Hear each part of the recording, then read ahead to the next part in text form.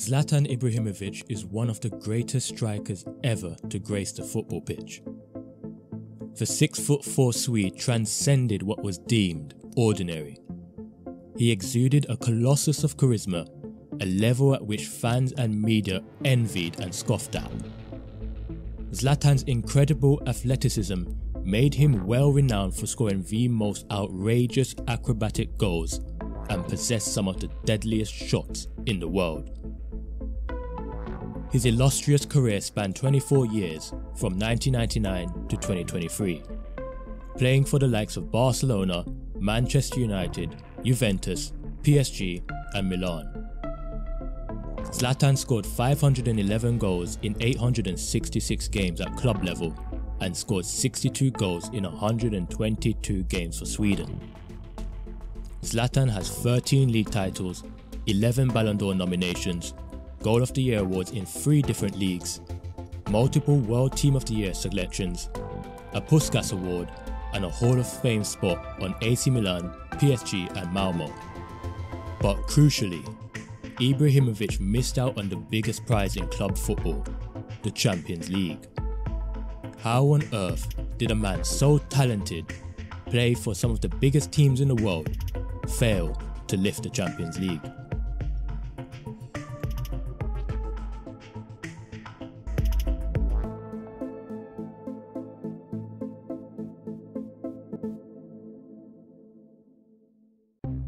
Zlatan Ibrahimovic was born in Malmo, Sweden on the 3rd of October 1981 to a Bosnian father and a Croatian mother. Growing up, he would play for a few local teams in the city of Malmo, before finally settling at the Malmo Youth Academy. He nearly gave up on the dream of playing football for a job at the docks. But after being convinced by the manager to continue playing, Zlatan signed his first professional contract with the Swedish club. Almost immediately, he was being sought after by clubs around Europe. Arsene Wenger tried and failed to lure him to Arsenal at age 17. But in 2001, Zlatan eventually would move to Ajax for €8 million, a club well known for developing young talent. And it was at Ajax Zlatan would have his first taste of Champions League football. Initially, Ibra got little playing time under manager Ko Adriaans, but when he was sacked in November, new manager Ronald Koeman put Ibra into the starting lineup, just in time for him to win his first of 13 league titles. Making his Champions League debut the following year, Ibra scored twice in a 2-1 victory over defending French champions Lyon. 3 more goals later and Ajax were into the quarter-finals to face Milan. Despite a goalless draw in Amsterdam, Milan got the better of the Dutch side, 3-2 on aggregate to advance to the semis to eventually lift the trophy. Okay, first goal wasn't too bad. In 2004, however, Ajax failed to make it out of the group stage, but that didn't mean Ibra wasn't impressing. On the 22nd of August, Zlatan scored one of the goals of his life. He picked the ball up from the edge of the box, pump faked twice, before sending both the keeper and the defender to the floor and slotting the ball home. Teams across Europe were now desperate to sign Zlatan, and one of those teams was Juventus. Zlatan was now in a contending team. Juventus were a team 2 years removed from losing the Champions League final on penalties to that same Milan team that knocked out Zlatan in 2003. And now he is in a team with Nedved, Thuram, Del Piero, Buffon and many more stars. Ibra scored 16 goals in the league, but none in Europe. He started the season with 8 assists in his first 14 games, then none for the rest of the season. Nevertheless, Juve made it to the quarter-finals, where they fell to Liverpool, who'd also go on to lift the trophy.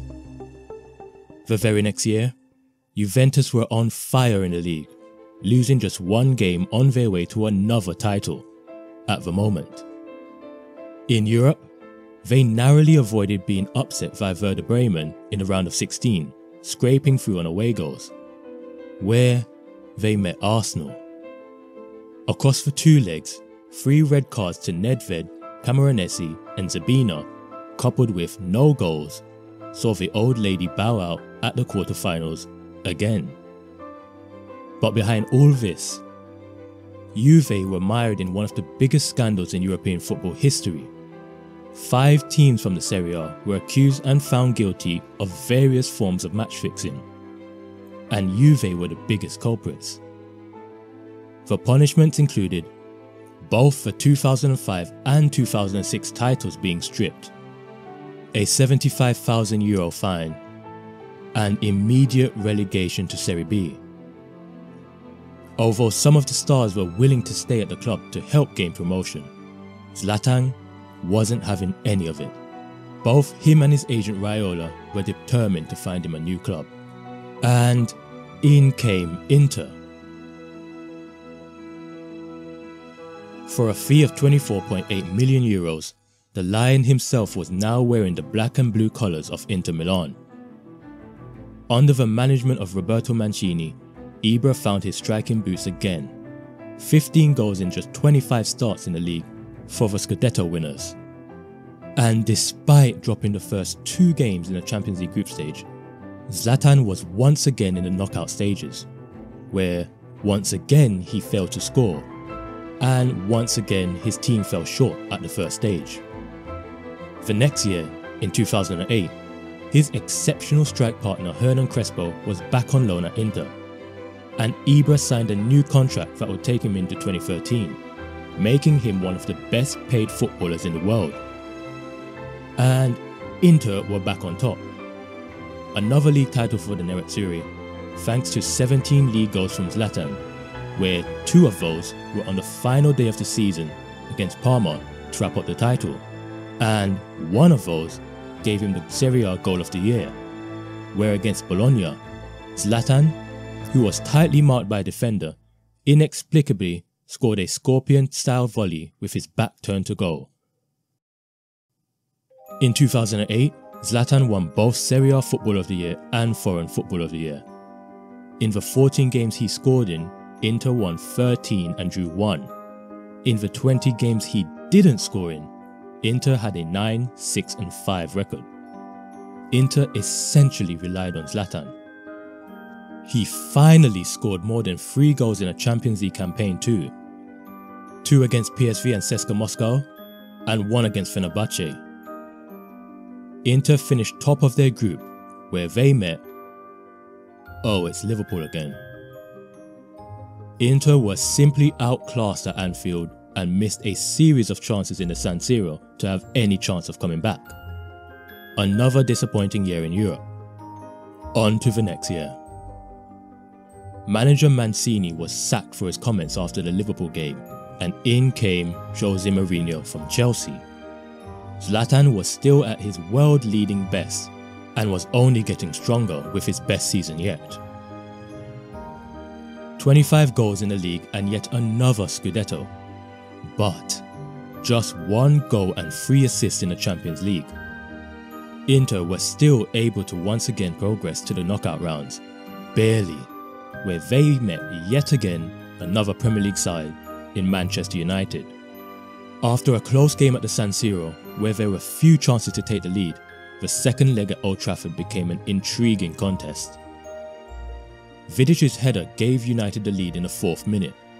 Then, Ibra got his head on the end of a Maicon cross, where it bounced off the red ground and onto the crossbar. Ouch.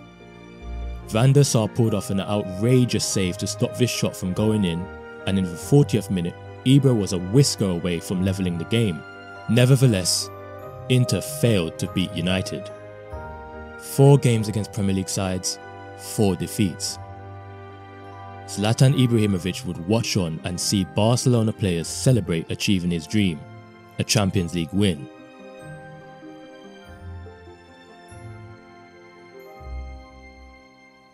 So, it's the summer of 2009 and Inter are on a pre-season tour in the United States, when reports start flying in about a potential swap deal between them and Barcelona for the services of Zlatan Ibrahimovic.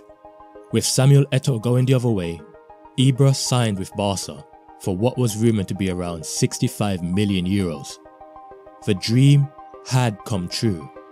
Messi, Iniesta, Xavi, Henry, Puyol, Piqué, Busquets, Dani Alves, wonderful tiki-taka football, all managed by Pep Guardiola. On his debut, he assisted Messi for the third of 5 goals they'd scored to lift the Spanish Super Cup.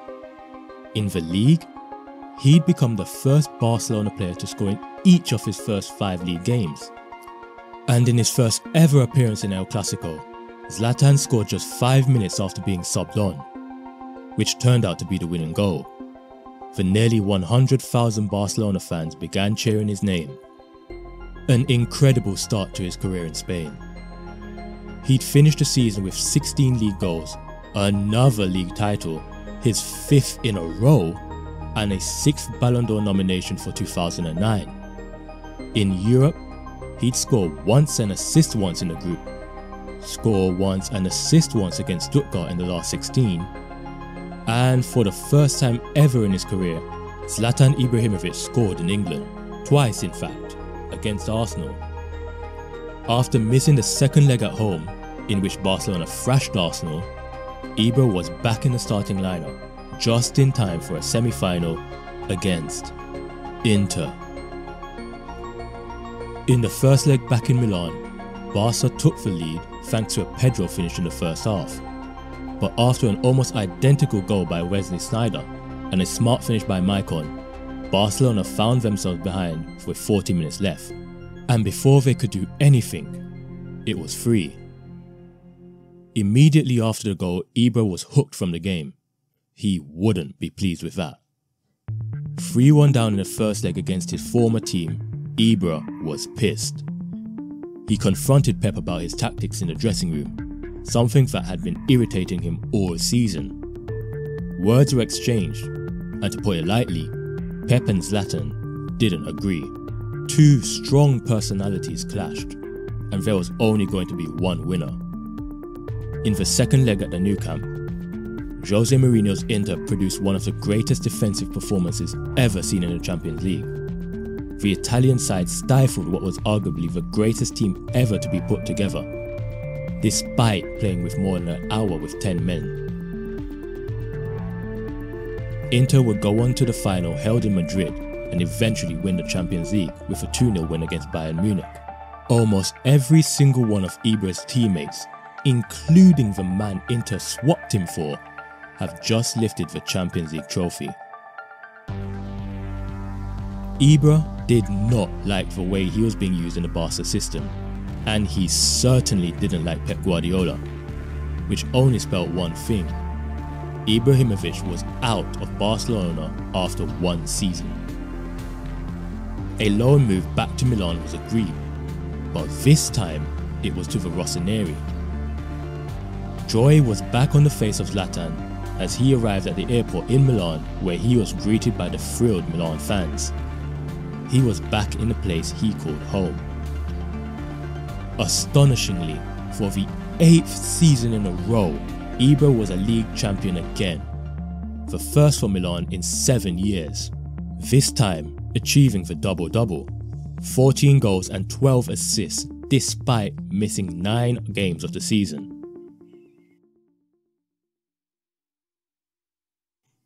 His team, which featured the likes of Seedorf, Pirlo, Gattuso, Nesta and Inzaghi, stumbled through the group stage of the Champions League, winning just 2 games, both against French side Auxerre, with Ibra scoring more than half of their goals. Then, Ibra would once again have to face a Premier League team in the knockout rounds. This time, newcomers Tottenham Hotspur, who had finished ahead of and beat their Milan rivals Inter in the group stage. The first leg at home was a fiery encounter, which saw a brawl in the dugouts at full time, where Gattuso headbutted one of the Spurs' staff and Milan lost 1-0. Not what they needed at all. And after Milan failed to score in North London, it was another defeat for Zlatan at the hands of an English side, but worse was yet to come for the Swede. As on the 28th of May 2011, Wembley hosted the Champions League final between Manchester United and Barcelona, where the Catalans won their third Champions League in 5 seasons and 4th overall. And because Ibrahimovic never played a game for Barcelona that season, despite still being contracted to them, he does not get any recognition whatsoever for that Champions League winning team. For the second consecutive season, the team Zlatan Ibrahimovic just left had won the Champions League. In 2012, Ibrahimovic had his best scoring season to date, 28 goals in the league, a European Golden Foot for the first time ever, a Ballon d'Or nomination for the first time in 3 years, and this goal for Sweden against England. And the same old story in Europe. Face an English team in the last 16, get knocked out by your former team again. Everyone in Milan was ready for Ibrahimovic to repeat his heroics in 2013. Until these guys arrived. The ultra-rich new kids on the block, Paris Saint-Germain, came knocking, and off went Zlatan. PSG and Milan agreed a fee for €20 million, which would see the big Swede spend 4 eventful seasons in the capital of France. And would you know it, the same things that haunted Ibra in the past reared its ugly head once again. 2013, a goal and 2 assists against former team Barcelona, out on away goals. 2014, Ibra scores 4 against Anderlecht, including this thunderbolt which nearly ripped the net off. PSG beats Chelsea 3-1 in Paris in the first leg. Ibra then suffers a torn muscle injury and misses the return leg, where PSG loses 2-0 out on away goals.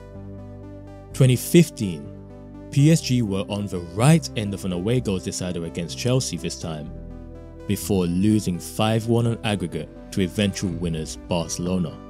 And finally, in 2016, after beating Chelsea once again, they fell to Manchester City 3-2 on aggregate.